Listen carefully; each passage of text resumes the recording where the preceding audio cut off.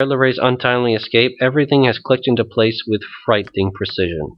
And I am no closer to finding out if this is my revenge, this gloomy uncertainty. I have wound my way into Kered Larae's company indeed, and I don't know if he killed Tomoko. I do not know. Possible murderers abound. I owe my word to some of them. Yet now it makes no difference, does it? We're sailing for Spellhold tonight, but I'll be damned if I let anyone find this proof of despair on me. This is the last entry in the journal. About 1/3 of the pages remain empty. That's sad. Kered is definitely going to keep that. As for this old wakizashi, I don't know. Probably just going to get rid of it. We are all heroes. Minsk, this is not the time. Whatever I can do to help. That's just sad. There we go. We got a little insight as to what was going on.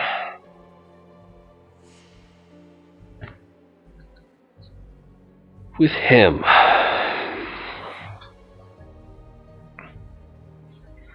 Damn shame it had to work out that way. But at the end of the day, it really all makes sense, doesn't it? Why he even bothered getting involved with us to begin with. If only he had said more, and if only Bodhi and Irenicus had not manipulated him as they had.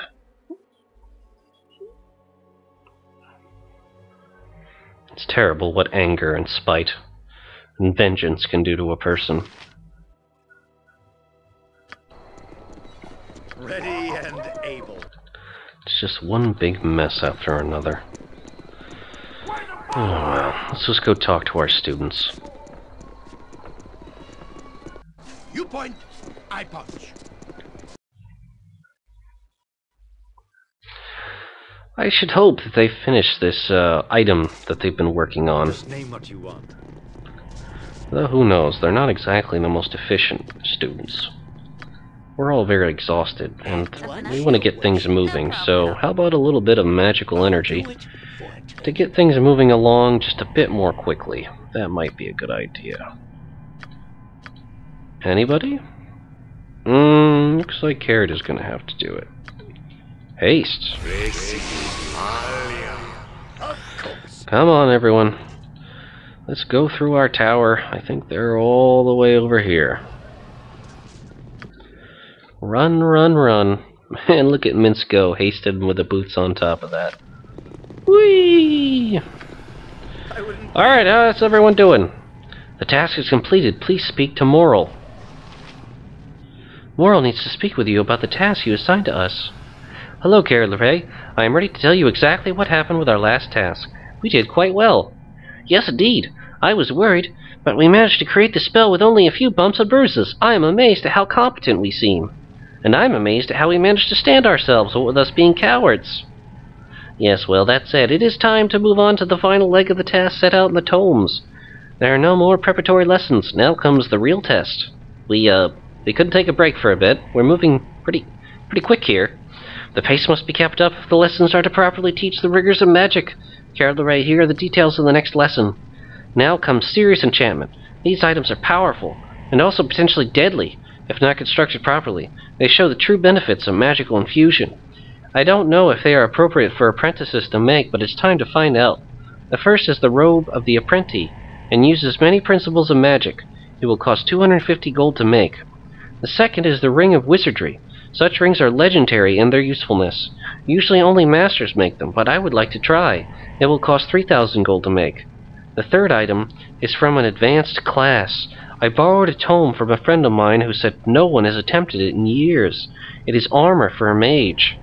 It is the Staff of Power and will cost 10,000 gold. Whoa, that's crazy talk. You're out of your mind. I like a challenge, but I also like living. Do you know the power involved in that? Are you sure about this, Moral? That's pretty extreme. It's part of the discipline, I know, but if the advanced classes won't even try it... There's risk in all of these, particularly the last one. I think they are doable, but the making will be difficult, almost assuredly deadly. Which will it be, Kered Larae?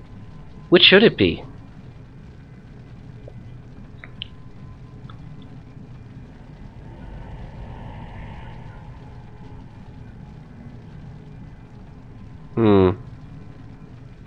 Well, we're definitely not going to ask them to make the Staff of Power, because they practically crapped their pants when they started talking about that. We could just tell them to forget it. But we are training these young apprenti, and we need to make sure they know what they're doing. Magic is dangerous, and they need to be responsible.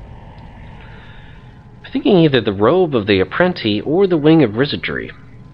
I mean, Kered and Imoen already have good robes, but Yan could use a good robe. We could also go for a wing of, another ring of wizardry. I believe we have one, but if we had another, we could actually give that to Imoen, perhaps. That would increase our spellcasting potential.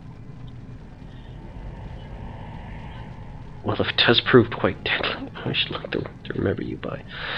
I'm going to go with a ring of wizardry. It's a must. I just know you can do it. And I think that they can. I mean, as long as they're careful, hopefully things will work out. A ring of wizardry. This shall be the hardest thing I have ever attempted to construct. It will be a fine conclusion to an apprenticeship. It will take a few days. I assure you that it will be everything you wish it to be. Such rings are always in demand, and likely always will be. Now, if you will excuse me, there is work to be done. Alright. They made a scroll of Abidalzim's hard wilting. Good job, kids. Hopefully they'll be able to pull off this ring of wizardry without hurting themselves. Let's see, we do have one. It'll give an extra 5th, 6th, and 7th level spell, which is great. We also have a ring of acuity. It gives one extra 2nd, 3rd, and 4th level spell. So pretty much spell level 2 through 7, we've got extra spells with these things. We could give one of them to our companions here, which would be a major help. Oh, yes. Alright, good luck, team. Be careful and don't get yourselves hurt. Actually, we should probably talk to them really quick, just to see what they're thinking about our choice. This is a fine task for a final project. I certainly hope the ring functions properly. This ring will be beautiful. I really wish I understood it better, though. I'm going through the motions, but I don't understand them. Rings such as this are delicate and dangerous. Please leave me to my efforts. Okay. Well, good luck, everybody. Let's hope for the best. I certainly don't want any of them to get hurt. They've done well so far, and they obviously need to push the limits and test themselves. Hopefully nothing too terrible will happen. You must gather your party before venturing forth. You must gather your party. Yes, we gathered our party. Leave us alone! Pushy.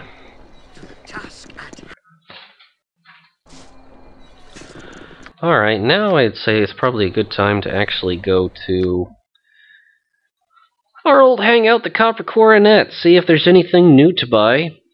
And probably just rest for the night, considering the entire party is exhausted. And then the very next morning we can go to Joaquin's Promenade and do a little bit of shopping, which probably would do us a lot of good, considering how much crap that we have that we should probably sell. Hey everybody, how you doing?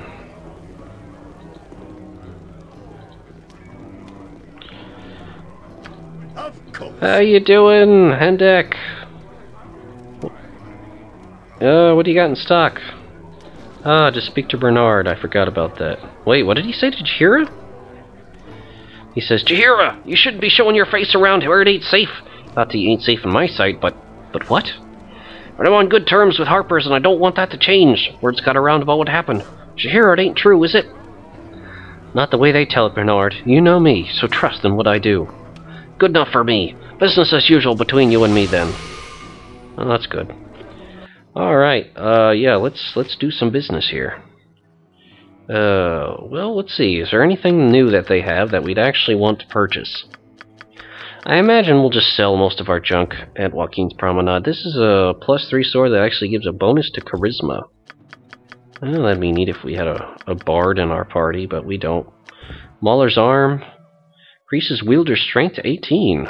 It's actually pretty good. The Sleeper. Any human or demi-human, excluding elves, hit by the Sleeper must make a save versus poison or fall asleep for 3 rounds.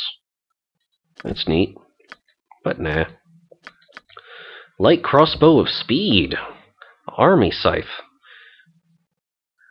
Gives 1 extra attack per round. That actually might be great for Yan. Thing is that he has a +3 crossbow, which really helps his ability to fight. He also has a battle axe named Stonefire, +3. That'd be great for someone who specializes with battle axes. And Azure Edge, +3 axe. Functions not only as a melee, but also as a thrown weapon. Does extra damage versus undead, and undead that are hit by it can be utterly destroyed. Well, that's powerful. He also has potions. So he's got some neat axes. Some minor scrolls. Sword of Flame really isn't all that good. He's got some powerful spells here. Not sure we want to go blowing all our money on that yet. It might be a good idea just to rest, though. Let's check our spell preparation, though. Make sure that we're not missing out on anything. How does the clarity work again? Erases the pause between casting spells. Cast a new spell the instant he's finished casting his current spell. This effect lasts for 2 rounds, so basically he can cast 2 spells per round, which is pretty sexy. Anyway, yeah, that seemed okay. Jaheira, I imagine everything is alright on this front. Yep. Yan, you got plenty of magic here going on, right? Of course. Yep, looks good. Imoen, yeah, she's fine. Okay. I wouldn't dream of refusing. Whoa, where's he going? Hi there. Unger Hildark has nothing to say to you. Yeah, surprise, surprise. Alright, well, let's rest for the night. Uh-oh. It's scary dream time. Awaken. Awaken and hear me. Or maybe not. I bring visions of warning, of what is happening now, and what may happen soon. This image will speak true, for you are of 2 sides, and the liars have said their part. You travel in search of yourself, divided, splintered. There is a piece of you missing. The hole inside you fills with death, with darkness, while another, Irenicus, kills with your strength. Look at the destruction he has wrought. See the corruption that he brings.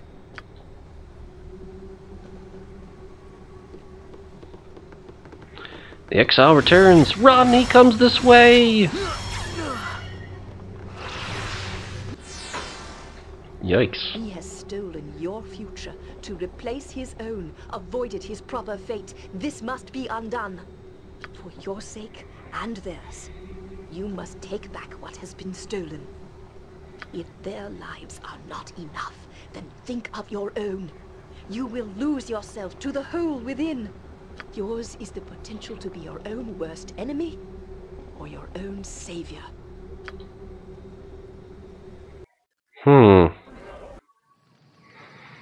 Yeah, no idea who that was, but that was definitely Irenicus, and he was definitely killing elven people. And we are definitely not camping out in the woods. Oh, whatever. Whatever I can do. Who says this all has to make sense? Clearly it does not. You must gather your party before venturing forth. Well, we look pretty gathered to me.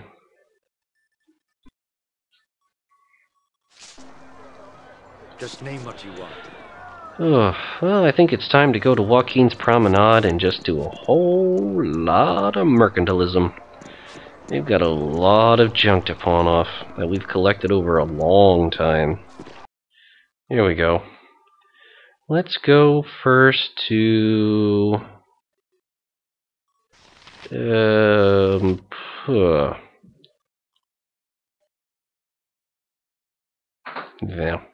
Let's go there first. Not even really sure who else would ask for help for dealing with Bodhi. Of course. Should probably take a few days to let our apprentices, or apprenti, do their work. Meanwhile, we can go to the Adventurer's Mart. Because none of the other shops here are really that decent. I mean, they have a spell store, but it's nothing special.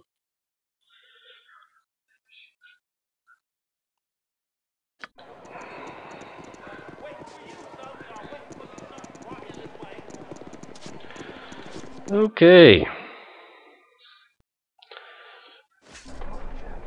Alright. Don't even think about trying to steal something. Of course. Alright, well, it's time to do a whole lot of selling of stuff. We'll come back when it comes time to actually buying junk. So we'll be right back, everyone. Okay, everyone, we're back. Alright, we sold a whole lot of junk and we organized our inventory quite a bit. We found out we had quite a few interesting pieces. We actually have both parts of the silver sword, the silver hilt, and the silver blade. We also have the Gessen bowstring and the Gessen bow shaft. We have the pommel jewel of the equalizer, the hilt of the equalizer, and the blade of the equalizer itself. We also have the hammer of thunderbolts, the gauntlets of ogre power, the girdle of frost-giant strength, and the Cromwell scroll that gives detailed instructions on how to combine all of these items in order to make the Cromwell an ultimate weapon of destruction that could still be completed upon use. Now, if there's anyone that we know about who to talk to about forging these powerful weapons, well, yes, we do know who to talk to. That would be our old blacksmith friend down by the docks, so let's go give them a visit. We sold a bunch of our old junk and we now have about 42,300 gold, so that should be enough to pay the rather exorbitant fees that are associated with putting this kind of equipment together. So let's get on over there and commission some work.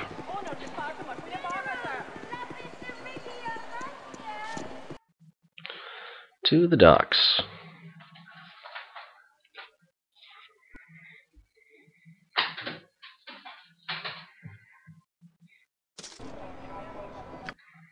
Let's see, over to Cromwell's house. Just name what you want. And I will do my best to resist singing the Oliver Cromwell song, courtesy of Monty Python. Man, those boots of speed really make Minsky move like a demon. Look at him go. Can't even stop that guy. He just takes off like a rocket.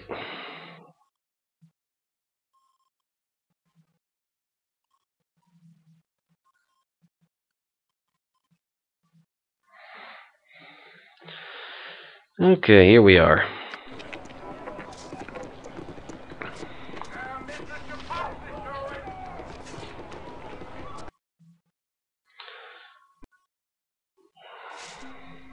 Of course. Well, let's do some trading. And some creation of some powerful magical items. A good afternoon to you, friend. Good to see you back in me forge. It is. Be there something that you need? Do you have anything you could forge into an item? I couldn't rightly say. Let me have a look at your goods then. A minute to rubbage it in, I'll show you for sure, aye? Aye, now what do we hear? You have a hammer of thunderbolts, gauntlets of ogre power, girdle of frost-giant strength, and a scroll with a thunderhammer's true name. Cromwell. 'Tis a collection that would widen the eyes of the soul forger himself. I could create the Cromwell for you, friend. If you have the interest, of course. What would that involve? Two things, me friend. It'll cost you 10,000 gold for the work, no less. And without an apprentice, you'll have to stay here a full day and help me run the forge. Sounds fine, let's do it. As you wish. For such a commission, we can start on it right away. No sense in wasting time, then. It'd be best if we just get to it. 10,000 gold. To reforge the Cromwell. The group awkwardly standing around helping him, quote unquote, all day long. Let's see what comes out of it.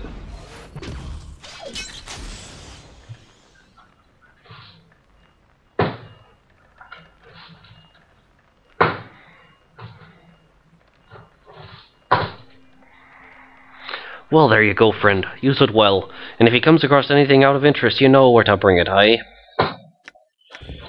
The Cromwell. This is the true name that the dwarven weaponsmith Silverblade gave to the weapon he intended to create for his son. Alas, his son died before the weapon was ever completed, but here it stands complete.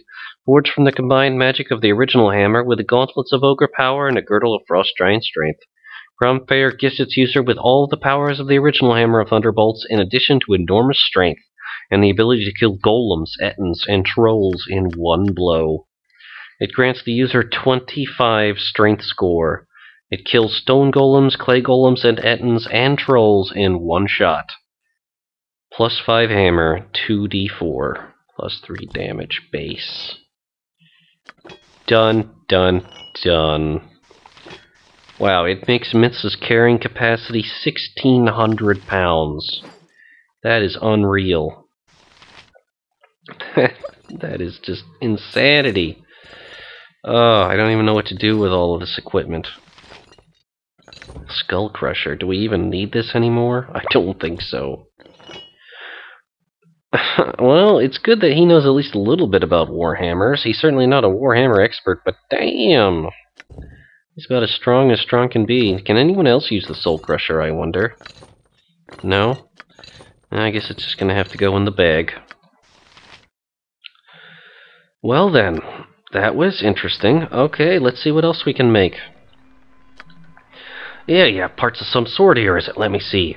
I see you've a hilt and a blade here for a longsword, and a pommel gem with much of its power. I could forge it all into one mighty sword for you. What would that be? 2 things, me friend. 7,500 gold for the work.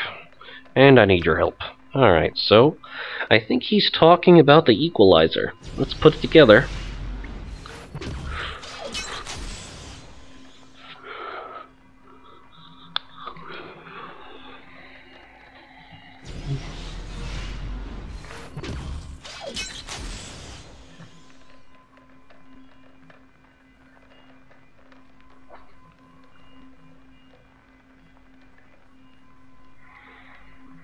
Well, there you go, friend. Use it well. The Equalizer. Such is the age of this sword that its true origin has been lost to time, but markings hint that it was possibly forged in the service of Helm. Also called the Sword of Neutrality, it seems designed to seek and terminate extremes, to shift the universe closer to harmonious equilibrium. The further the behavior of a target from true balance, the more potent the damage they suffer. It's always considered +3 when determining what it can hit. They go in damage. Versus true neutral, it doesn't give any bonuses. Chaotic neutral, lawful neutral, +1 to hit, +2 to damage. Versus neutral good, neutral evil, +2 to hit, +4 to damage. Versus other alignments, lawful good and chaotic evil, +3 to hit, +6 to damage. Slashing. It also makes the wearer immune to charm and confusion. That is a powerful longsword. Hell, let's give it to Yan. Bam! There you go, man. You're a badass. He's got the Equalizer. Yan is the Equalizer. That's pretty badass. Really it is. Alright. What else can we put together? We can also put together the Silver Sword and the Gezen Bow. Let's do it. Oh, it's just in part of a bow. Looks like Gezen's work. Aye, indeed. 'Tis Gezen's work indeed, a strong and a shaft both. I could remake one of the great bowyer short bows for ye. 'Tis a truly powerful weapon. 7,500 gold for the service. Alrighty then. Let's get to work.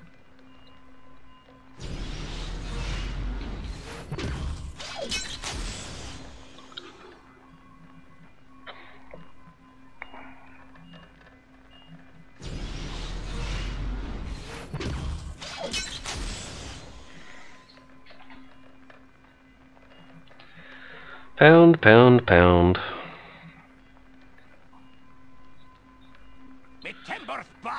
Well, there you go, me friend. Use it well. And we have this short bow of Gezen. The finest bow crafted by Gezen Khan. This weapon draws energy from another plane, firing spears of lightning instead of arrows, and therefore never requiring ammunition of any kind. It is said that Gezen prepared to retire from his craft after selling the invaluable weapon, only to have the bow wrested from his grasp by a thief who used it to end Gezen's own life. The side effect of the bow bestows protection from electricity upon the user. Grants user 20% resistance to electrical damage. It is a +4 weapon, I believe. +4 short bow. It fires lightning bolts. That sounds perfect for Imoen, who is currently using Tasharon's blow. +3. It requires no ammunition. Well, I don't think this does either. Yep, it's just bare. I mean, you can obviously, I think, pick ammunition with it if you want to. But you basically just shoot lightning bolts at people, and that's pretty damn cool. So this can go in there. And I think the last thing we have to put together is the Silver Sword. We are all heroes. You and Moo and I. This looks interesting.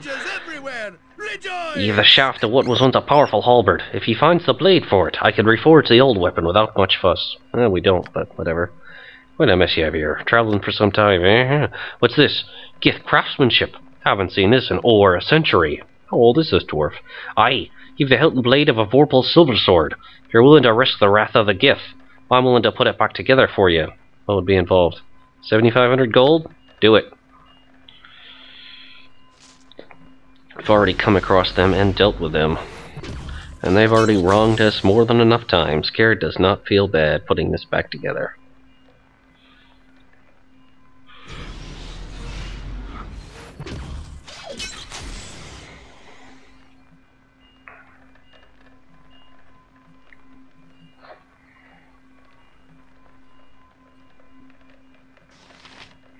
There you go, my friends. We have the Silver Sword. This Vorpal short silver sword radiates a dark aura when you examine it, and the blade is so finely sharpened it could likely sever a head in a single blow. There's a 25% chance each hit that target must make a saving throw versus death at a -2 penalty, or die. +3 two-handed sword. Deadly. Certainly something worth keeping. Oh, wow. Okay, well, we forged all that together. It costs us a pretty penny in terms of cash. But now we have some genuinely powerful magical items. Some of which we could sell if we're really so inclined. But as far as the party's involvement goes, it would seem like they've done quite enough at this point. So I'm gonna say that this is probably a good time for us to take a break. Off screen, we're probably just going to sell some additional junk that we don't need, probably learn a few spells and do some shopping, and other assorted fares before we actually look properly into what is going on with Bodhi, if we can find the old wretch, and the Rin Lanthorn. We have Dritsterworden to help fight her, but it looks like we're going to have to go down to her undead crypt and see if we can tear her up. Anyway, I hope everyone has enjoyed watching. We'll see you later next time. See you later, everybody.